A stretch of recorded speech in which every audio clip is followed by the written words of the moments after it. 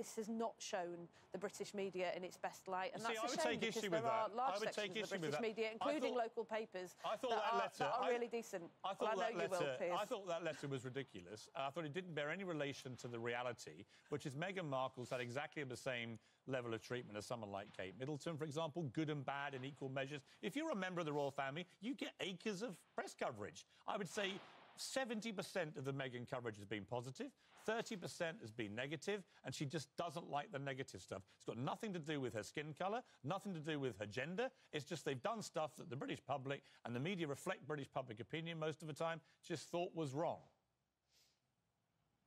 Well, if you don't mind me saying, how on earth would you know, as somebody who's never had to deal with ingrained prejudice, you're not in a position to understand people who have?